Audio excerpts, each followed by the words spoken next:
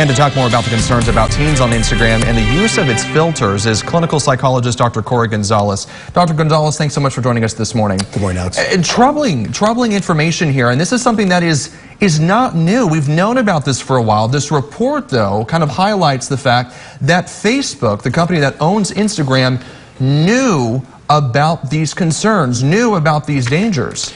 Yes, Alex, good morning. And we've learned that Instagram and their filters are damaging the mental health and the body image of our young teens, and they have known about it. They've had internal studies for this stuff, and the uppers involved have known about it. And it's just trying to, having our teenagers try to hold this standard that's unattainable as far as beauty and physical features has been really it's caused a lot of problems with this Gen Z. The Wall Street Journal first reported this late last week.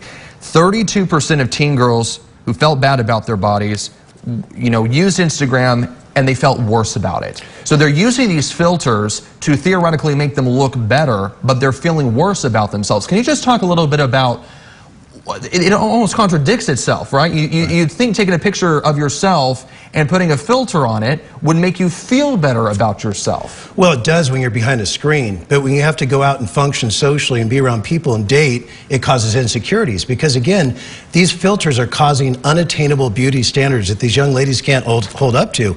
Dr. Jonathan Haidt, a psychologist, wrote a book called The Righteous Mind, and he knows that the Gen Z, the people that are born after 1996 were the first people to go through middle school with social media.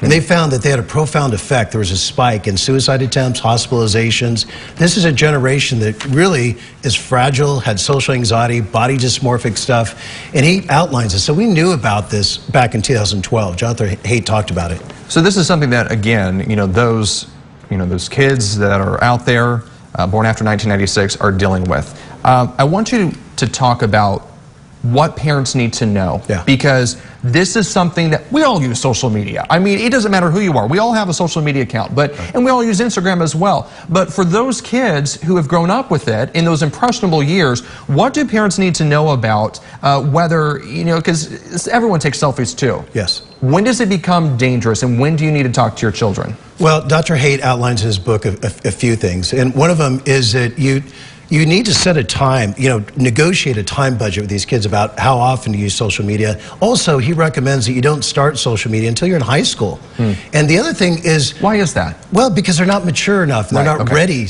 emotionally to deal with this stuff. And also that parents talk to their children about, accepting themselves, accepting we're all imperfect. We all have strengths and weaknesses, accepting yourself and not try to adhere to a standard, again, that's unattainable, because you'll lose and you'll fail. So it's very important that they accept themselves, put some budgets around this, make sure it's out of their room about a half hour before bedtime.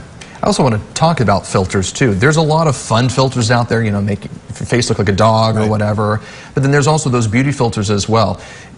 As a parent, do those parents need to be watching out to see what filters their teens are using? Yeah, I think it'd be a good idea to monitor their social media, see what they're putting out there and seeing how they look and so forth. Some of those are obvious, right? If you have flowers around your head or you have, whatever it may be, but others are more subtle. And those things, again, some of these children are feeling so insecure they can't go out and take normal risk. So we have a whole generation that won't date, won't try to get their license, or risk aversive. So this is the detriments causing this young generation. So again, this is something that parents need to be aware about. And there's a lot of benefits of social media, but there's also the conversation that parents need to have with their children about how to use it properly and make sure that they're feeling good about themselves and not having that false sense of insecurity. All right, Dr. Gonzalez, as always, thanks so much for coming in this morning. Do appreciate it. Always a pleasure, Alex. All right, we're back with more news next.